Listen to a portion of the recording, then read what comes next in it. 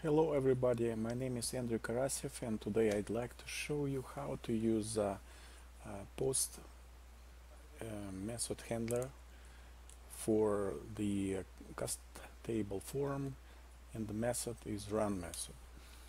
The legitimate question would be why would we need to use this old technique if the new technique such as method wrapper or chain of command is available? The answer is simple.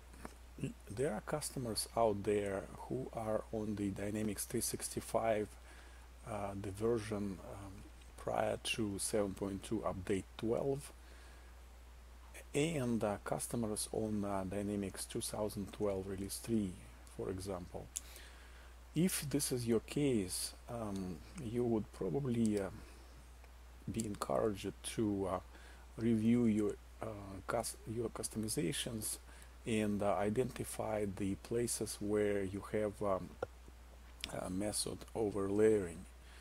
If you have method overlayering and you expect upgrade to Dynamics 365, you would need to change method overlayering to move your custom functionality to pre and post method handlers.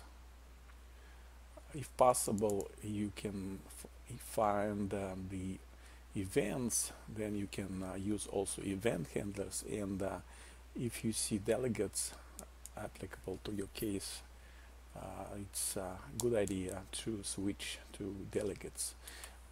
Today we will take a look at the simple realization of post method handler for CustTable run method. Why do we use run method? Let me show you the sequence of methods when form is opening. So first method is init. Second method is data source init. At this place, data is loaded to the data source. Then run method, and at this point we are free to use post event handler to have all the fields filled with the data on the form. Okay, so here is our realization.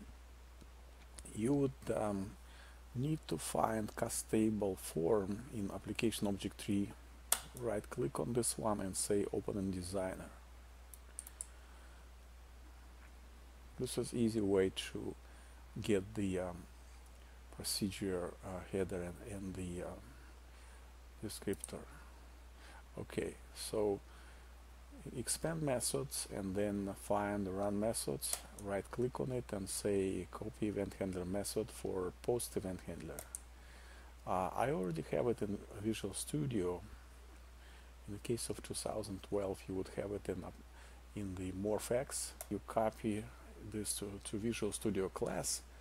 I'll show you how it looks in Notepad. Okay, so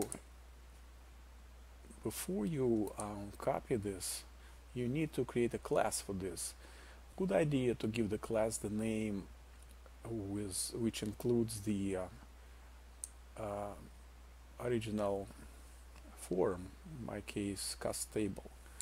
I give it a name CustTable form. So you create the class, right clicking on the project and then add new item and then code class. Here you give it a name and it will generate empty class for you. As a method handler is a static object, you don't need to instantiate this class. So just copy the code here into you'll have this for the class initially created, and then you will have this for the whatever you copied from the clipboard from here.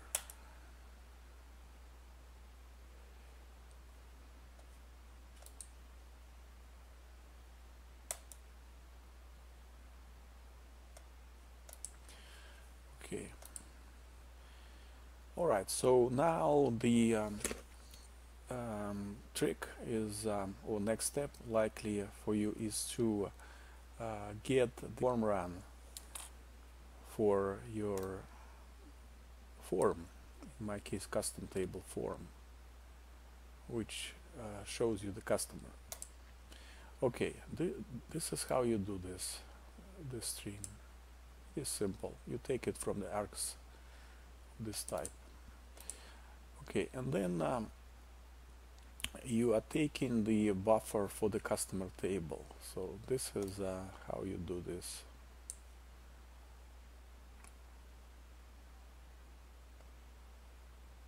Okay, and then your customization goes here. Now, as you have the customer table buffer, this one, you can pull whatever is related to this customer record in your customization. In my case, I am picking information from the custom table sales order compliance. So I'm getting object sales table, getting sales table here. Then to the sales table I have a one-to-one relation with the custom table AK SO compliance table. So what I need account ID,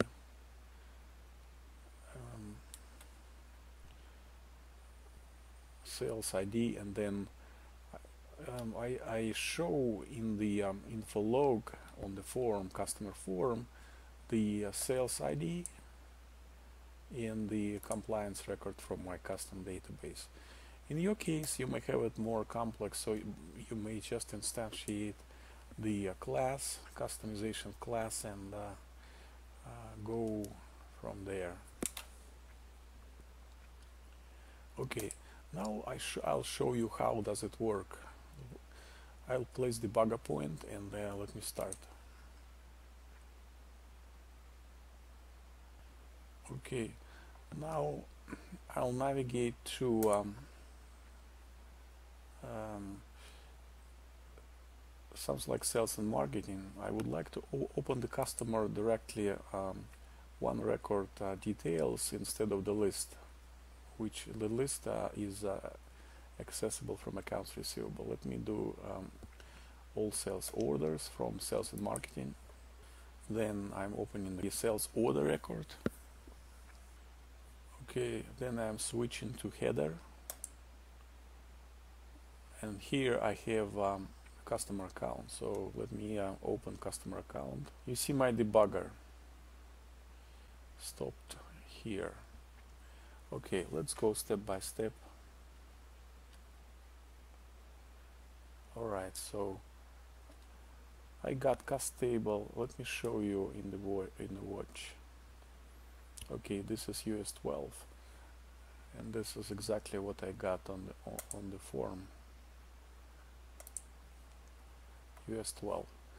So we got the customer. Okay, now this is my custom piece, and in your case you will have a different placing info to the customer info log place here. Here's the info log. This is coming from the custom table. So in your case you will have different functionality. The important portion of this is here.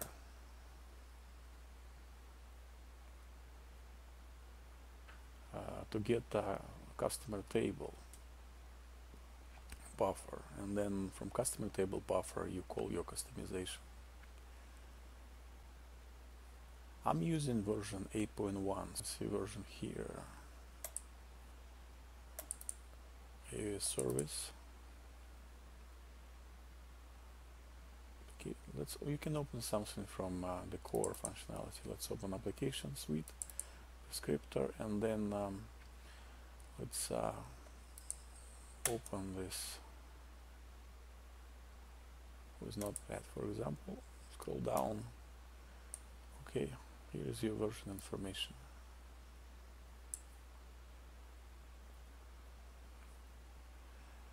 Thank you for watching.